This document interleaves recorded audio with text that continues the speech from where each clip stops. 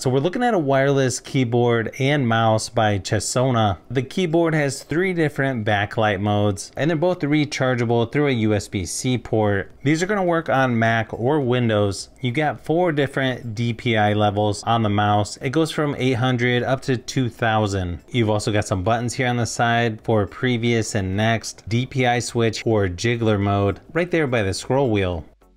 Super quiet buttons on this. You can barely even hear them. Forwards and back buttons are a little bit louder there on the side. It doesn't feel like the most high-end mouse out there, but not bad for the price.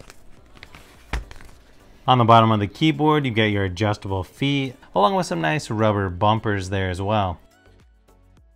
Now this keyboard has scissor switch keys. You can see your shortcuts right here along the top row. And then up here on the right is your 3 backlit modes. M1 is flow mode, M2 is static mode, and then M3 is ripple mode. There on the back you've got your on and off switch and the USB-C charging port. And it's got some nice weight to it. You shouldn't have to worry about this one moving around.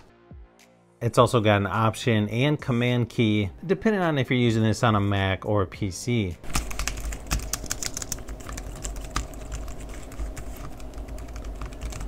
The keys have nice travel on here, and they're pretty quiet, so that's always nice to have, especially if you're working in an office with other people.